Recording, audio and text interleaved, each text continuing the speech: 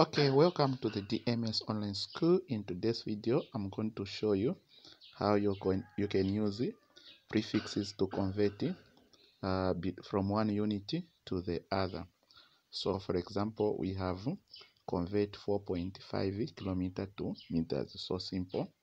So what we are going to do here is to say 4.5 kilometers is equal to 4.5.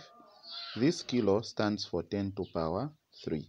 All right, so you say times 10 to power 3, then you put meters. So this one will be 4.5 times 1000, because 10 to power 3 is 1000. Then you are going to say 4.5 times 1000, it will give you 450.